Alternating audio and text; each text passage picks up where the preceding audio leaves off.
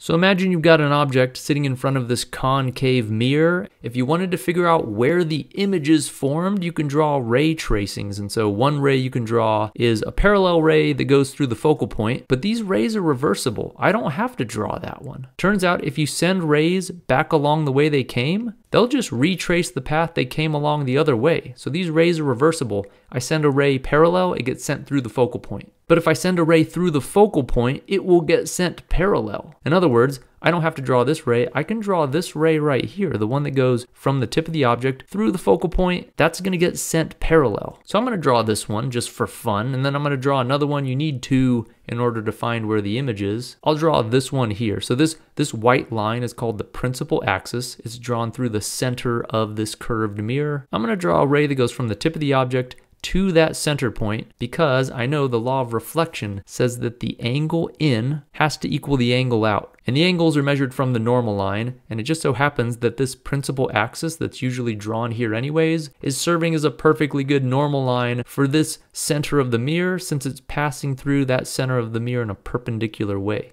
I can just use that to my advantage. I know that the angle in's got to equal the angle out. I just have to make sure that this angle out is about, looks like that, about equal to the angle that it came in at. So these two have to be the same angle theta. And now I can find where my image is. The image of this object is going to be at the point where they cross, so the tip of this object gets mapped to this point right here, and we get an image that's upside down, and it looks like that. So ray tracing is cool. It lets you find where the image is, but I mean, I just kind of eyeballed this angle here. This might have been off by a little bit. It might have been off by a degree or two. If I wanted to get exactly where the image is, I'd want an equation that I could just plug into. In other words, that I can plug into how far was the object from the mirror and how long is this focal length, and it would spit out exactly where the image is going to be. So that's what we're going to derive in this video. It's called the mirror equation, and it'll tell us how to relate the object distance, the image distance, and the focal length. So let's do this. How do you derive it? If you look in a textbook, it looks complicated. It's not actually as bad as it looks. When I used to look at it the first time, I was like, this is some sort of mathematical witchcraft I don't want to deal with. But it's not nearly as bad as it looks. We're going to start with drawing triangles. So we'll notice that these two angles are the same. We're going to use this to our advantage. So we're going to make two triangles that have these as one of their angles. So the first one, let's consider this one. Let's say one of the triangles will be from the base of this image to the center of the mirror, and then from the mirror to the tip of the image, and then from the tip of the image back down to the base of the image. So imagine this pink triangle right here. It's a right triangle because that angle right here is a right angle, and it's got theta as one of its angles. But I could draw another triangle that has this angle theta. I can go from the tip of the object to the center of the mirror, and then from the center of the mirror to the base of the object, and then from the base of the object to the tip of the object, and I get this blue triangle. That's also a right triangle since this angle here is a right angle. So in other words, these triangles are similar. They both have an angle theta. They both have a right angle, or in other words, if you don't like similar triangles, just think about it this way. You could use a trig function. Pick your favorite trig function. I'm going to pick tangent. So let's take tangent theta. I know tangent theta by definition is always the opposite over the adjacent. The opposite to this angle, we'll take this angle down here first. The opposite to that theta is this side. What does that side mean? That's the height of the image. So I'm going to call that HI. For image height. That's how tall the image is. So I know that this is going to equal height of the image divided by the adjacent side to this angle here is this distance right here, and we're going to give that a name. That's just how far the image is from the mirror. So we give this a name. We call this distance from the mirror to the image. We call that the image distance. And it's measured from the center of the mirror. So not from like this end right here, this little tip part, but from wherever the center of the mirror is. It's measured from this point right here. And that's this adjacent side, since this is how far that image is from the center of the mirror. So I'll call that DI, since it's the image distance. But that was for this theta down here. I know that tangent of theta, this is also a theta up here. I can use the same relationship for this theta. And I know that tangent of this theta also has to be opposite over adjacent, but the opposite of this theta is this side right here. And what is that side? That's just the height of the object. So I'll call that HO. That's the object height. So the opposite side for this theta is the object height. And then you divide by what? You divide by the adjacent side. That's just going to be this distance from the mirror to the object. We'll give that a name. And if you guessed object distance, then you guessed right. This is going to be the object distance. And again, we measure it from the center of the mirror, not some curved portion that sticks out over here, but from the center part of the mirror. So that's the adjacent side to this theta down here. So I'm going to write that as DO. And so this is an important relationship. This is actually given a name just by itself. This isn't the equation we're hunting for, but it's so important it gets its own name. Just part of this derivation gets its own name. It's called the magnification equation, but it's usually not written this way. People usually write it as HI and then they divide by HO. So you get HI divided by HO equals, and then you multiply both sides by DI. You get DI over DO.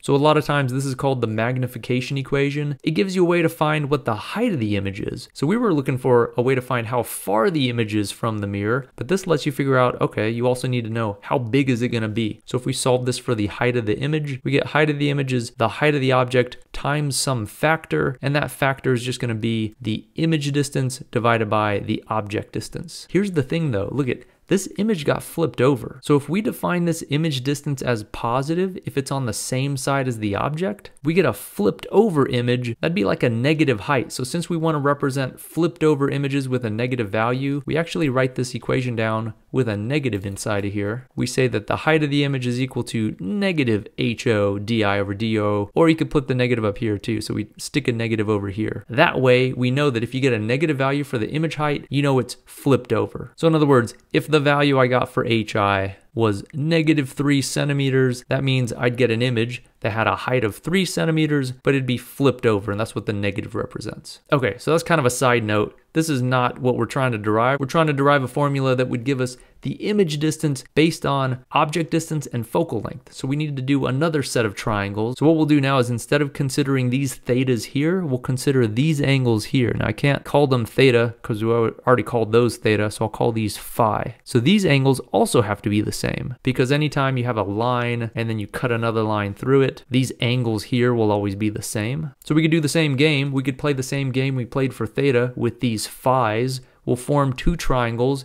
Each triangle is going to have phi as one of the angles. So for the first one, we'll do this object height as one side, over here to the base of phi, and then back up over to here. And then for the other one, we need to also have a triangle that has phi in it. So we'll do this from here to here, down to there, and then back up to phi. So we've got two triangles, this triangle, and they both have phi, and they both have a right angle. So these are also similar triangles. In other words, we'll play the same game. We'll say that tangent of this phi is going to have to equal the opposite over the adjacent. The opposite to this phi is this side, which is just HO. So we can write HO divided by the adjacent now is not DO, because this side only goes to here. It doesn't go the whole way to the mirror. It only goes that far. So that's the entire object distance minus this piece right over here. So if I subtracted this much from the object distance, I'd get the remaining amount, which is the adjacent part of this triangle. So this distance from the mirror to the focal point is given a name. It's called the focal length, and we represent it with an F. So a little confusing because F represents both a point and it represents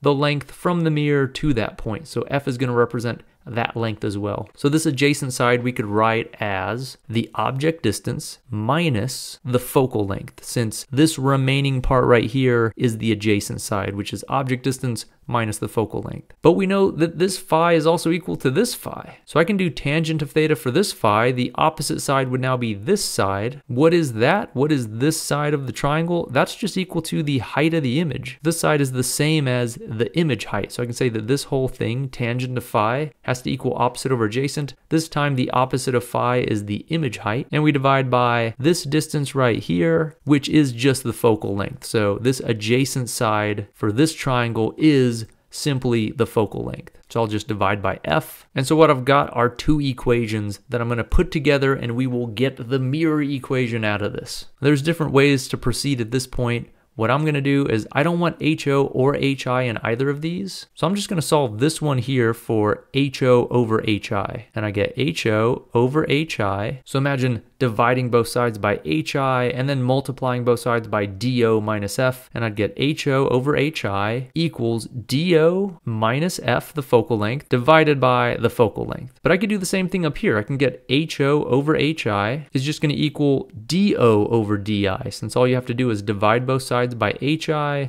and then multiply both sides by do. But this left-hand side right here is the same as this left-hand side right here. So we know that HO over HI already equals do minus F over F. And up here we know that HO over HI equals do over DI. So that means that do minus F over F has to also equal do over di, since both of these expressions equal ho over hi. So we can set them all equal because they're all equal to the same thing, ho over hi. And now we're going to solve this. We're just going to clean it up. The left-hand side I can write, I'll just stop using colors here. The left-hand side is going to be do over f minus 1, since f over f just equals 1. And that's got to equal do over di. And now we can divide both sides by do. If I divide both sides by do, I get 1 over f, since the do cancels, minus 1 over do equals, and then the do will cancel with this do on top, and I just get 1 over di. And now we made it, except it's usually written with this 1 over do added on the right. If we add 1 over do to both sides, we finally get the expression we wanted, which is 1 over the object distance plus 1 over the image distance equals 1 over the focal length. It's a pretty simple formula. It took a little bit of effort to get to this, but this is called the mirror equation, and it relates the focal length of the mirror to the image distance and the object distance. In other words, if you know how far you put the object from the mirror, and you know the focal length of the mirror, this lets you figure out exactly where the image distance is, instead of just kind of eyeballing it and using a protractor. This will let you solve for where that image is exactly. And if you couple it with this magnification equation up here, you can also figure out the exact height of the image. Now you might be feeling a little sketchy about this negative sign. I mean, I kind of threw it in quick over here. What's going on with this negative? In fact, how do we know if any of this stuff is negative or positive? Well, the convention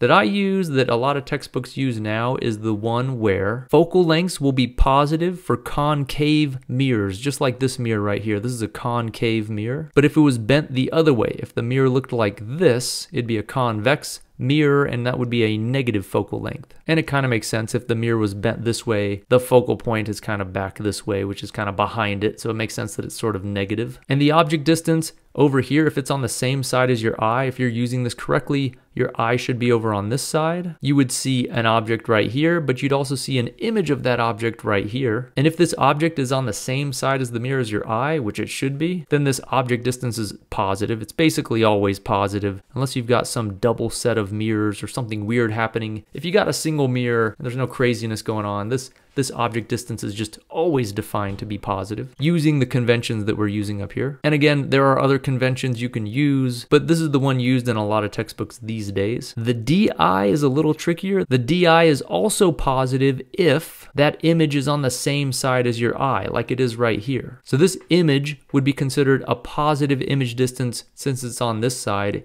If the image got formed on this side of the mirror, say you formed an image right here, that would be a negative image distance. If this was 5 centimeters behind the mirror, we'd consider that a negative 5 centimeter image distance. And if you use that convention with this mirror equation, you'll get a correct relationship between the object distance, image distance, and the focal length. And if you use that same sign convention with this magnification equation, you'll also get the exact height of the image. And if that image height comes out negative, you'll know that it got flipped upside down. And if the image height comes out positive, you know that the image will stay right side up. So recapping, using a bunch of similar triangles, we were able to derive a mirror equation that relates the object distance, image distance, and focal length. And along the way, we derived a magnification equation that relates the heights of the image and object to the distances of the image and object. And you have to be very careful with signs. Even though the object distance is basically always positive, focal length can be positive or negative. Focal length will be positive for concave mirrors, and it'll be negative for convex mirrors. Image distances will be positive if they're on the same side of the mirror as your eye, if they're in front of the mirror, but they'll be negative if they're behind the mirror. And again, this is not the only sign convention you could use, but it's as good as any other sign convention, and it's the one used in a lot of textbooks these days.